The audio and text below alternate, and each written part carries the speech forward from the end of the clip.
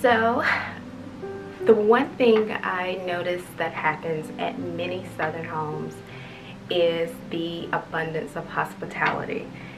It's called Southern hospitality for a reason, and I found it to be real just growing up as a little girl on the farm. One of the things that could be noted about visiting my grandparents' home was that you were always going to be greeted, well greeted, with a slice of dessert. Or if it's the right time, like dinner, lunch, breakfast, add an extra plate. It just went without fail. And I want to talk about dessert because a slice of cake was just so meaningful and just so fulfilling and delightful to greet anyone with. Just think about it. If you go to someone's home, let's say you were coming with that Real Housewives of Atlanta drama or energy, but then they greet you with a slice of cake. What you gonna fuss about now? You eating cake. Let them eat cake. And I just knew, like, for this series I wanted to showcase cake. I know I've done desserts, however it's a little bit different from the actual cake itself. Cake to desserts, cakes to me are the superstars of desserts. They're the celebrity, they're the Beyonce, the icons of desserts. The other cobblers and pies and pastries are cute, that's cute. But cake is what we want. Cake is what we're gonna get.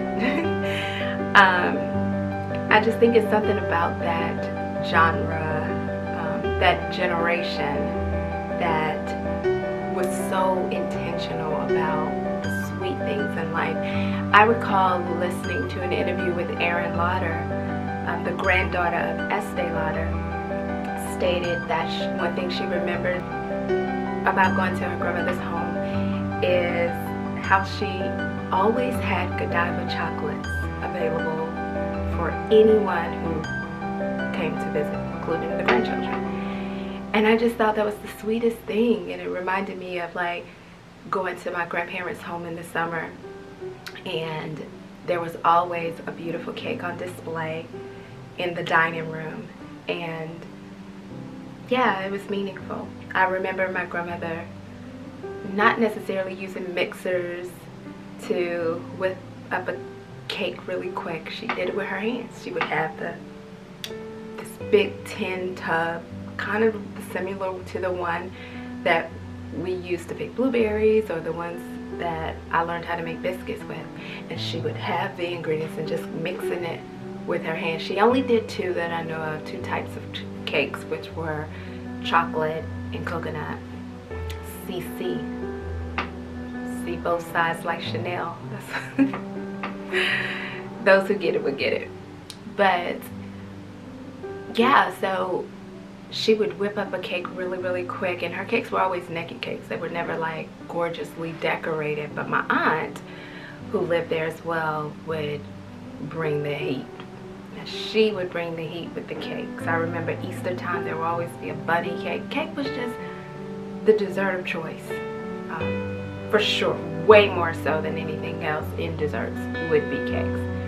I mean, but it wasn't just my grandmother's home. I remember playing hide and go seek with my cousins, like my grandmother's side of the family, and they all lived on the same road, right? Like their grandparents and their first cousins and all of that lived all on the same road. And we were playing hide and go seek, and me and Rhonda decided that we were gonna hide in her grandmother, Aunt Neat's, my aunt's house. And nobody was ever gonna find us there because, you know, we playing and you thinking we're right around in the four walls. We done ran to another house down the road. We ran down the road to her grandmother's house, and when we got in, it was a beautiful cake. It was like a 7-Up cake sitting there, pound cake. And she didn't know how to cut a cake, but I did. I felt special knowing how to cut a cake because those girls were so advanced. They knew how to cook at like 4. But I knew how to cut a cake because grandmother would make me It was no ask. It make me go cut a slice of cake for the guests or for granddaddy, like some man. You know, they had a protocol when it comes to serving men. But I knew how to cut a cake, and so we see this cake. Oh my gosh, I'm thinking about it now. Like, I hope the cake wasn't for someone. We cut it. I cut the cake, cut us both some slices. I don't know if she remembered this, but I do, like yesterday. And no one ever found us. No one ever found us, but we had cake, and that was even better. We won and we're eating cake. But cake was just a part of the narrative. And so when it had come to what type of cake I wanted to do for this series, I thought about doing something different. At first I was going to do your traditional layered cake, but I was like, you know what? Let's do something different. And instead of just using flour for the cake, let's incorporate yellow cornmeal. And we can kind of have the best of both worlds into one, meaning the best of, have you had a Southern hush puppy? It's like eating cake and cake combined into one. So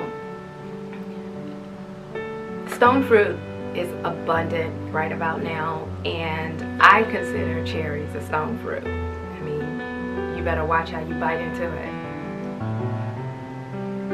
You better watch how you bite into it.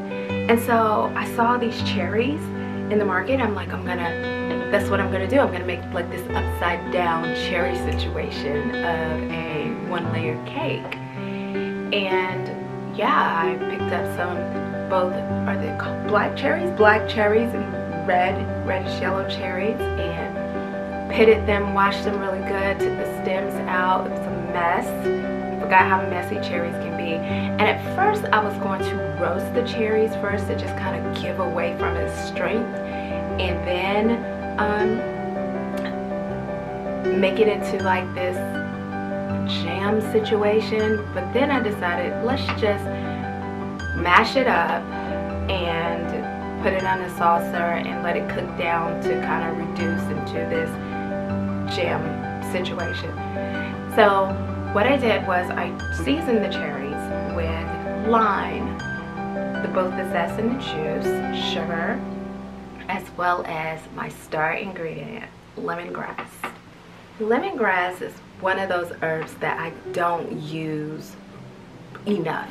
I honestly forget about it a lot of times, but when I think of it, I'm like, that's what's going to set this apart from just a traditional standard taste. We know what cherries and lime taste like, but then what happens when you add that element of lemongrass into it? So I took off the husk and began to chop up some bits and put it into the into the cherry mixture and let it just reduce down on the stove, and it was just so tangy and beautiful.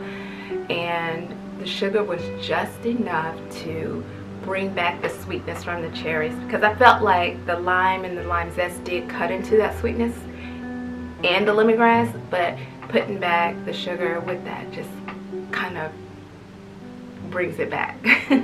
Brings it back where you're eating something sweet and citrusy. And so then it was time to make the cake. I decided to make this cornmeal cake, and it's a vanilla cornmeal cake. So I mixed sugar and vegan butter, mixed that well together, and then I set it aside. Then I whisked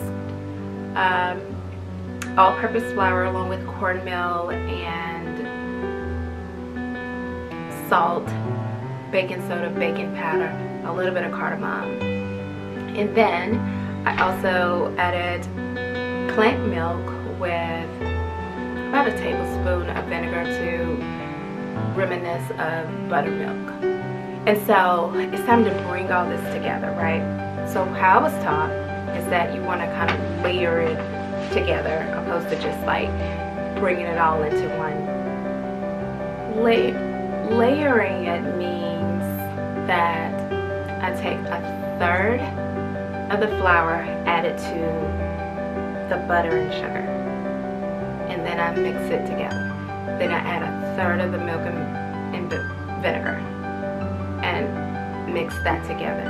And and I keep repeating until the flour is gone and the milk is gone. Once that happens, I then added about a tablespoon of vanilla. I really wanted vanilla to be pronounced in this cake when you bite in. And so I added the vanilla, did one last mix. You don't want to overmix or undermix. But yeah, I was able to do that, and the batter came out like a thicker batter, almost reminiscent of cornbread, but it's a cake. Can we back up really quick?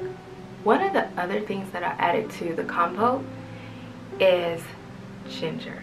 I put little bits of ginger in there because I kept thinking like this is going to be a welcoming taste when they're biting into that cake. You have the sweetness of the cherry, then the tartness of the citrus, and then the vanilla fragrance of the cake, and then ginger. It's a wrap. So yeah, I added ginger. And so now it's time to put the cake together, right?